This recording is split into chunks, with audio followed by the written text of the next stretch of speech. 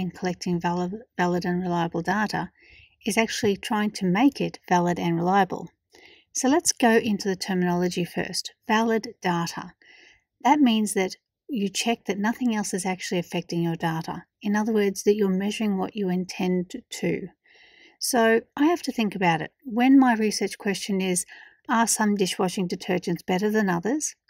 And I change the different types of dishwashing detergent and wash them and see how much oil is left at the end.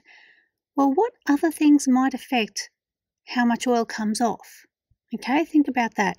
Number one, first thing I'd think is, well, not only the amount of detergent that you have in there, so if you don't have the same amount of detergent in there, that's going to affect how much oil comes off.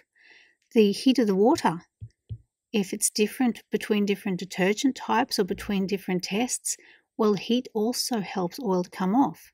The amount of scrubbing, even the amount of oil that you put on at the beginning. If you put more oil on one plate compared to the other, then that again is going to affect what your end amount of oil is.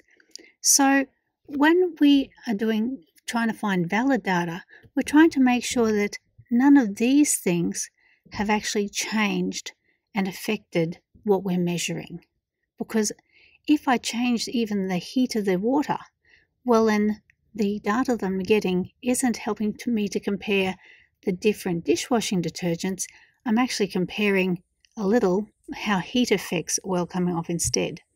It makes my data invalid because I'm not measuring what I thought I was measuring.